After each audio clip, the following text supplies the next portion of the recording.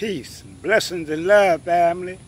This is Elder Rasan Shakur out of the great city of New Orleans, Louisiana, coming to you with another great and informative video. Peace, love, and happiness to all the melanated family and mankind. But family, this video is going to be about Michael Rapaport and Cuttino Mobley. Brother used to play for the Houston Rockets way back in the day with Steve Francis. I think Charles Barkley was on that team too. They was at a Big Three basketball game. You know, the new league that Ice Cube invented.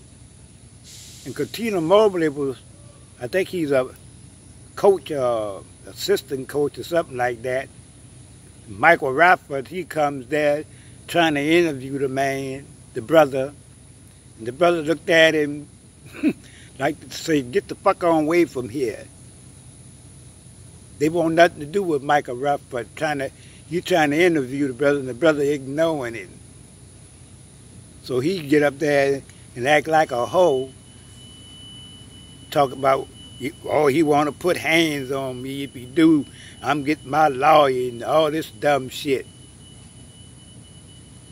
White folks always want to intervene on black people, and when you don't want to be bothered with them, they come up with all kind of lies. Might call you a nigger.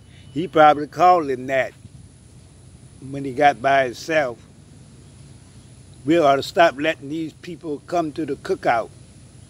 He didn't say a lot of derogatory things about black people, talking about we can't rap, this, that, and the other. What in the fuck you know about hip-hop, rap music, you know? He just want to fit in. But you don't fit in because you're not melanated. You ain't black, Michael Rapaport. But I go to show you people like him. They'll accuse you of wanting to do them something when you don't want to be bothered with them. When you don't want to be bothered with them, you're a nigger and you this and you that. And the brother just tickled me in the clip I saw. He looked at Michael Rapaport like he was a piece of shit, which he is. He looked at him like to say, man, just get the hell away from me and leave me alone. That's how I feel. Because I done went through that experience right where I live at. Here's some white person come up there bothering you. You ain't answering them, and soon you don't answer them, or you tell them to get the hell on away or leave you alone. You're a nigger and you this and you that and you a MF and all this other nonsense because you don't want to be bothered with them. And I don't be bothered with them in my social life. The only way I deal with them people, when I work in the market, I got a few of them I work for, and I do my work, get my money, and get the fuck on about my damn business. That's right. I get in with my people. I fit in with my people. And that's what you ought to do, Michael Rapaport. That's right. You ain't welcome to my cookout.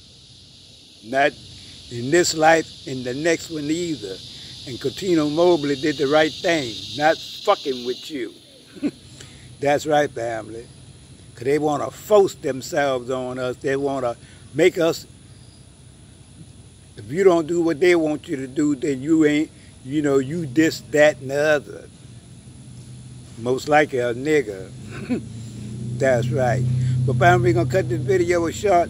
Y'all let me know how y'all feel about some of these so-called white folks that want to intervene in your life, and when you don't want to be bothered with them, you this, that, and the other, or they're going to sue you, or you everything but a child of the Creator. Peace, love, and happiness to all the melanated family. Put up the likes and shares, and stay tuned for a live stream and an update on the stone. Peace, love, and happiness, and I'm out.